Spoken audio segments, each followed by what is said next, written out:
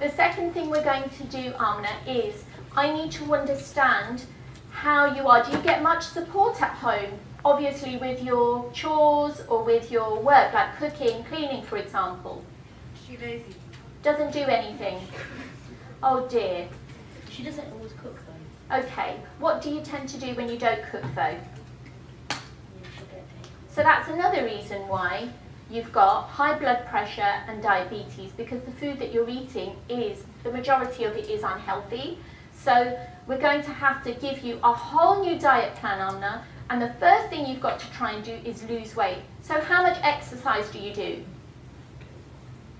When she went last week with Auntie, she went for a walk last Thursday. Okay, how long was that walk for to Park Foods? 13 minutes, 10 minutes. 13 minutes for 10 minutes. You need to be doing a lot more, Amna.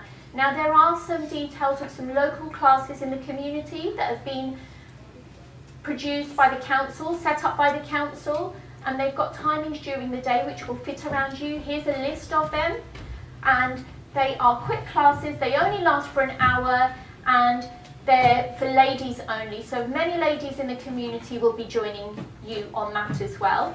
Have a look at that. Now,